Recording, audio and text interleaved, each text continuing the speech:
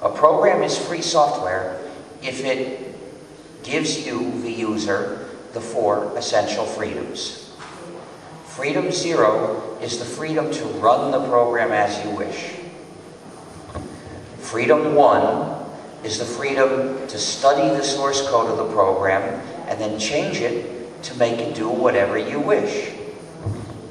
Freedom 2 is the freedom to help your neighbor. That's the freedom to redistribute exact copies of the program when you wish. And freedom 3 is the freedom to contribute to your community.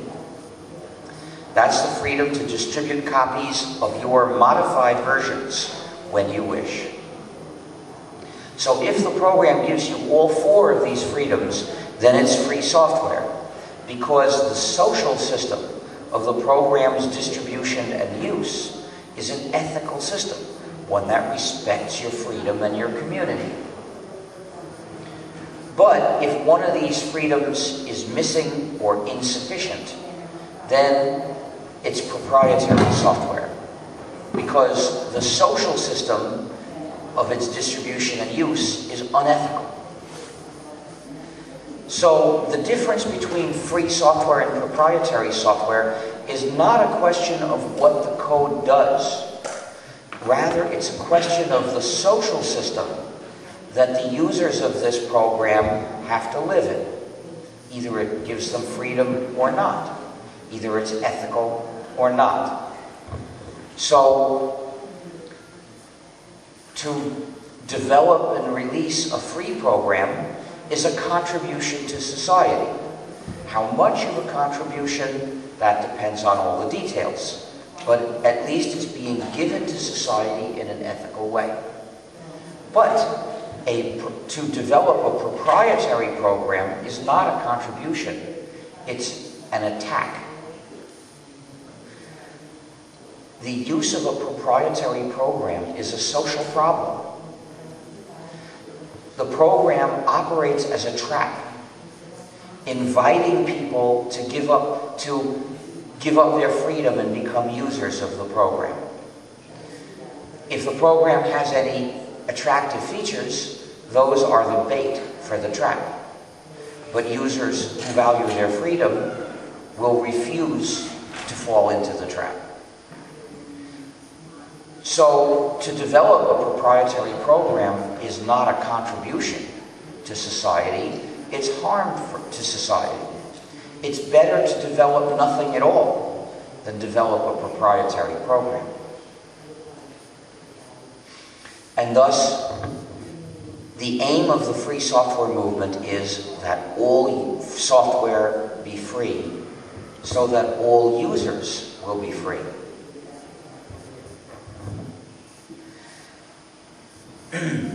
But what makes these 4 freedoms essential? Why define free software this way? Each freedom has a reason. Freedom 2, the freedom to help your neighbor, the freedom to redistribute exact copies, is essential on basic moral grounds. So you can live an upright, ethical life as a good member of your community. If you use a program without freedom 2, you are in danger of falling into a moral dilemma. This could happen at any moment. Whenever your friend says, "That program is convenient, could I have a copy?"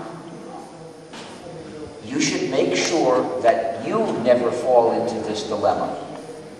But how? I know of 2 ways. One is, don't have any friends. That's the method implicitly suggested by the proprietary software developers. The other method is, don't use this proprietary software. If you don't have a copy, you don't have to worry what you would say when your friend asks for another copy. That's my solution. If somebody offers me a program under the condition that I promise not to share it with you, I refuse it.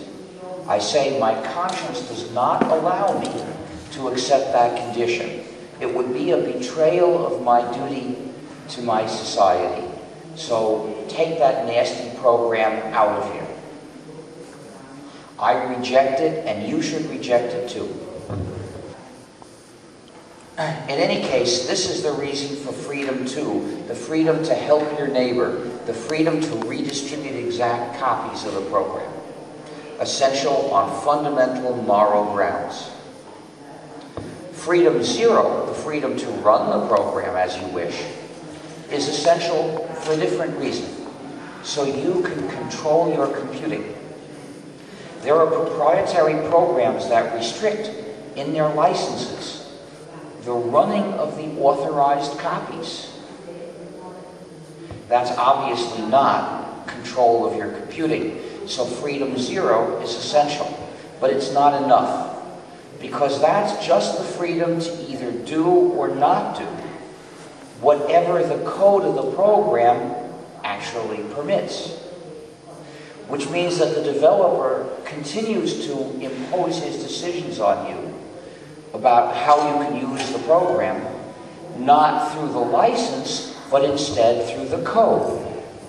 So to control your computing, you need freedom 1 also, which is the freedom to study the source code and then change it to make the program do what you wish.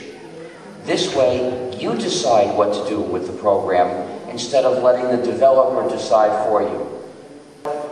The developers are all human, so they make mistakes. The code of those programs has bugs, and you can't fix the bugs either. So the user of a program without freedom 1 is just as helpless facing an accidental error as facing an intentional malicious feature. If you use a program without freedom 1, the freedom to study and change the source code, then you are a prisoner of the software you use. Now we, the developers of free software, are human too, so we also make mistakes. But if you come across an error in our code, or anything in our code that you don't like, you are free to change it, because we did not make you a prisoner. We can't be perfect. We can respect your freedom.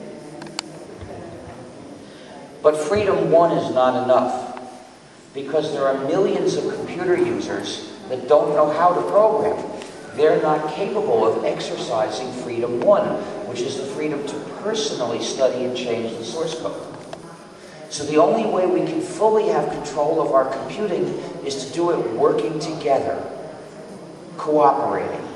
And for that we need freedom 3, the freedom to contribute to your community, the freedom to distribute copies of your modified versions. That allows us to work together. Because suppose a few people develop a free program and release it, and we start using it, but it has a problem. Well, somebody can start with that version and implement part of the features we would all... Well, suppose we want more features.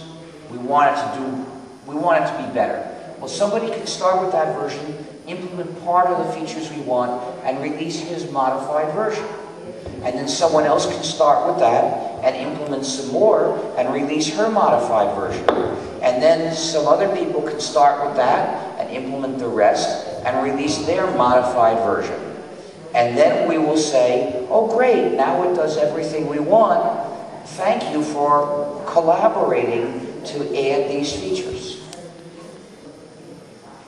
And what the 4 freedoms together give us is democracy.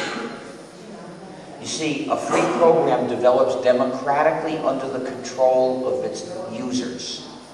All the users are free to participate in society's decision about the future of the program, which is simply the sum total of all the individual decisions about what to do with the program.